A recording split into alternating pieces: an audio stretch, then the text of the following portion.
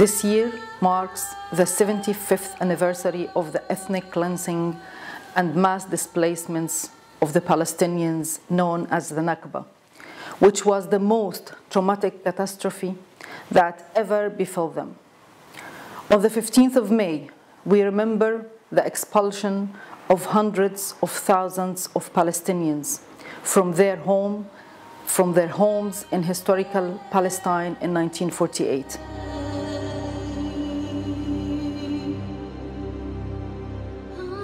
Greetings to our friends in Ireland from Palestine.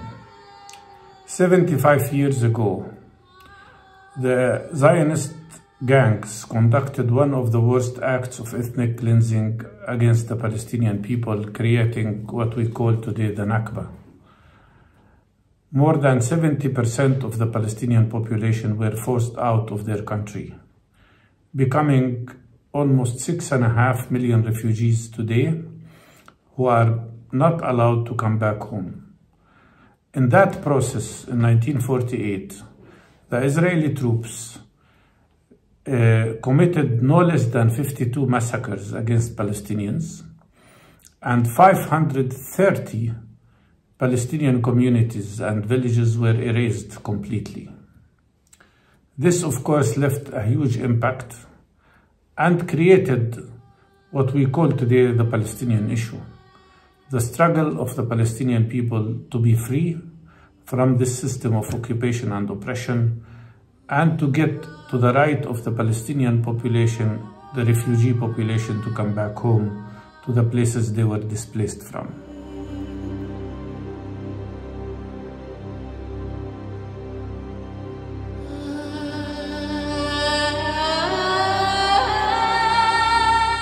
Until today, the Palestinians are submitted to the same policies, the same rules and regulations by the Israeli occupation in different areas in Gaza Strip, in the West Bank, in East Jerusalem. For example, in Gaza Strip is occupied now for more than 56 years, totally isolated from the whole world, denied the basic rights of movement, of health, of education. In particular, in the last 16 years, Gaza is under a tight Israeli siege, so that 2.3 million Palestinians are living in the biggest open-air prison in the world. 55% of them are children. The same situation is in the West Bank and East Jerusalem, but might be worse than Gaza Strip. 70% of the Palestinian territories are under Israeli total control. More than 500 checkpoints, daily killing of innocent Palestinians, demolishing of houses, stealing of resources, destruction of farms, and lastly, burning of villages. We are talking about continuation of the Nakba today.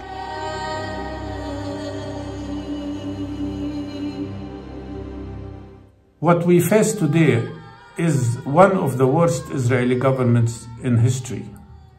It's not only racist like other governments. It's not only a government that practices occupation and apartheid against Palestinian people, but it is truly a fascist government. What's happening in the Israeli society today was expected for us, because Israeli society, Israeli leadership, and the state of Israel was presenting itself on one side as defending of liberal values, of democratic rules and regulations, defending of human rights, and on the other side, adopting racist policies, attacking Palestinian, killing innocent people.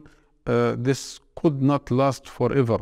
Therefore, this division is a reflection of the continuation of the occupation for more than 75 years, at least when we're talking about Gaza Strip and West Bank and East Jerusalem, for 56 years. It is very important for us that the movement in Ireland and worldwide against the system of Israeli apartheid continues and increases, and links with the demand of imposing boycott, divestment, and sanctions on this Israeli government of occupation and apartheid. We hope that you will succeed on all your efforts to pass laws that would ban not only settlement products, but also all relationship with this government of apartheid and occupation, as was done against the system of apartheid in South Africa at one point of time. Therefore, we are calling our comrades, brothers and sisters, friends in Ireland to help us to launch an international anti-apartheid campaign to support the Palestinian struggle to achieve and to fulfill our dreams and goals of freedom, independence, and self-sovereignty.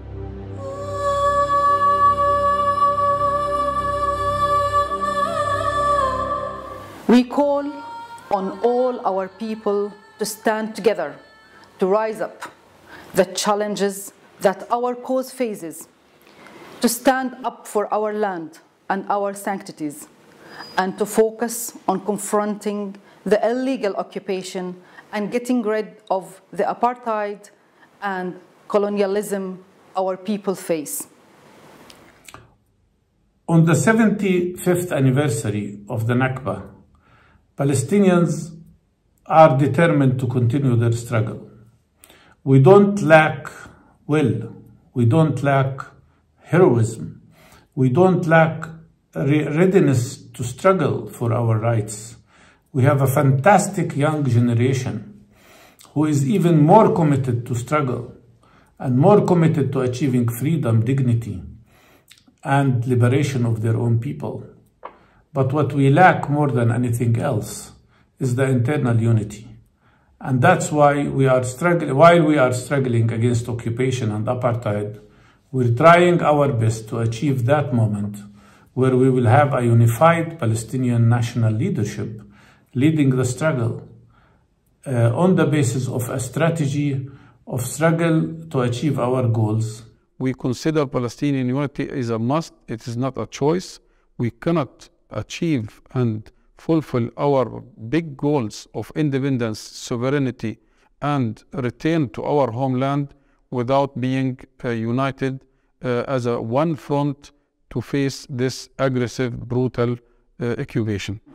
I have to praise the UN as for the first time in its history, this anniversary will be commemorated pursuant to the mandate by the General Assembly.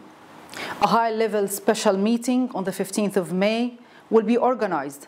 The event will bring life to the Palestinian journey and narrative since the Nakba, and will aim to create an immersive experience of it. Today, I remember the stories that I heard from my grandparents, where I quote, "We are leaving for a few days, and we will come back." Today is 75 years later, and the goal of our return didn't and will not die. This is our right to be free and live in peace in our free state of Palestine, and the Palestinian flag raised with pride in our eternal capital, Jerusalem. My message to the Irish people: be strong, because our strength comes from your strength. We take heart in our struggle from your support and the support of all the free nations. Recognize the state of Palestine. It's our right mandated by the international law.